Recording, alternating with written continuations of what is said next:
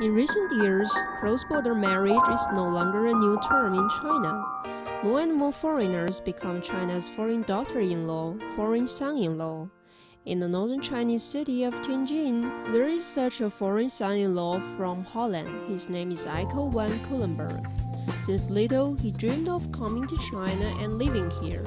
In 2012, Eelco married Tianjin girl Lin Guangyu. He also brought his biggest hobby, which is playing soccer, to China.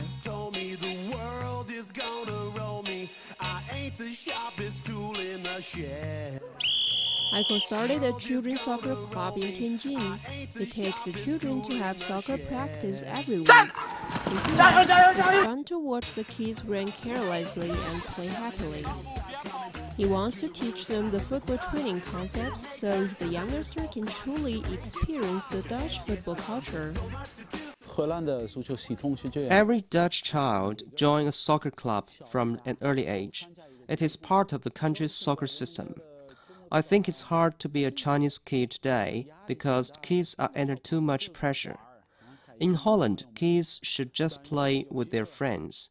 If there are few kids who work hard and aim high, they could pursue towards becoming professional players. He sent me a WeChat asking us to come and give it a try. So my son and I are here, and we feel very good. The truth is my kid only has PE class once a week. There is too little exercise, so he loves to come here playing soccer.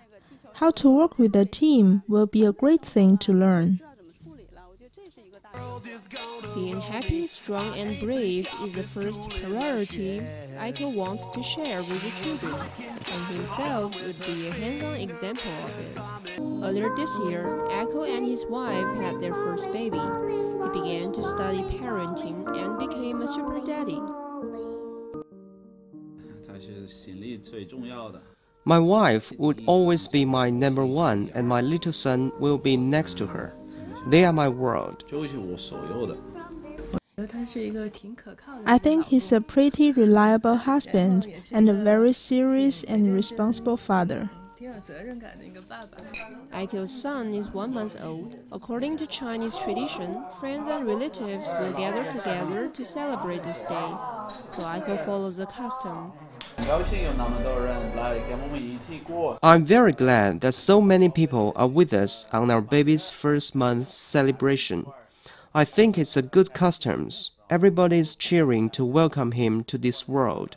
Okay, well, congratulations, bottoms up. Besides busy with work and taking care of family, Eelco does take some spare time to do his own thing. He is the captain of the Tianjin Foreigners soccer team. He plays with his teammates every week. Sometimes he goes to his father-in-law's home to taste traditional Chinese delicacies, crabs. My father-in-law taught me how to eat crabs. I like it very much. When my wife was pregnant, the doctor said no crabs. Now we can eat it. I'm so happy. Although far from home, Eelco is enjoying his life here, a life full of joy and occasionally sadness, a family filled with love and affection, and he's trying to be a jolly foreign son-in-law in Tianjin.